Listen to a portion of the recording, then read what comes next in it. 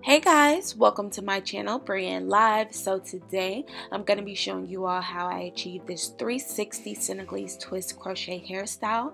I was sent this hair from a vendor off AliExpress called Leeven Hair, and they sent me 7 packs. This is what the pack looked like, and it has 22 twists in each pack. And it comes with this little gold band. They also sent me some of these little bejeweled beads that goes on the twist. They were silver, and yeah, so this is the braid pattern that I did, guys, and I did this braid pattern because this is how you achieve the 360 look. You don't have any fullness around the hairline. It all looks like it's only one twist around the hairline. So that is how you get the 360 look. So these twists were very tight. As you see, I had to kind of unravel the twist to get the hair inside of it. But once the hair is inside, guys, it goes tightly against the scalp, against the braid, and it really secures greatly. So right here, I'm showing you how I'm going on top of the braid with the twist. And this is kind of the wrong way to do it, guys, because if you want it to lay flat on top of the braid, you want to take the crochet needle on top of the braid, and then you want to put the twist under the braid. So this is showing you the wrong way to do it. As you guys can see, it's not laying flat like the other ones, but on this one I'm going to show you guys how I went on top of the braid with the crochet needle and under the braid with the twist, and I pop it in, and it's going to secure tightly to the braid and be very, very flat and flush to the scalp. And I'm just going to show you guys one more time how I did it. And as you see, the bottom of my needle came off, guys, but that's okay. So yeah, guys, I'm just doing this one more time to show you how flat it gets to the scalp, like that. So I'm gonna redo this one and take it out, and I'm gonna show you guys how flat it is to the scalp once you do it the correct way.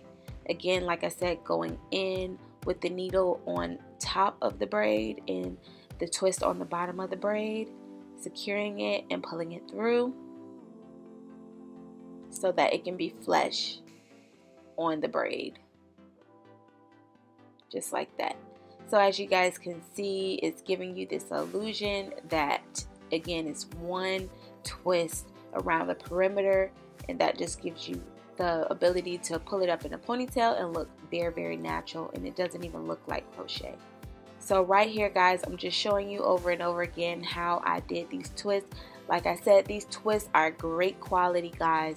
They are very sturdy. They don't feel like they're coming off. I love that they thin out at the ends and they're not going anywhere. They're not going to unravel.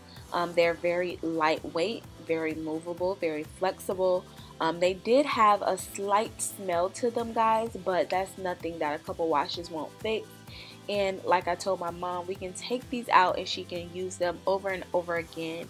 And yeah, guys, the model today is my mom, FYI. We were up late at night doing this hairstyle for her. We don't have any makeup on. We have on our night clothes. So guys, please be mindful that we don't look the best in this video, but I did want to get this tutorial out for you guys, and hopefully it'll help. So I'm just showing you guys the back of her hair, and I'm doing it the same way with the needle on the top and the twist on the bottom, and just pulling it through so it can be flush and flat to her braid. So guys, I'm using my Vonte edge control, and I love this stuff, guys. I use it for my feed-in braids. I use it for edges. It just has an amazing super hold, and it isn't like all, you know, shiny and wet looking. It definitely goes on with a dry finish.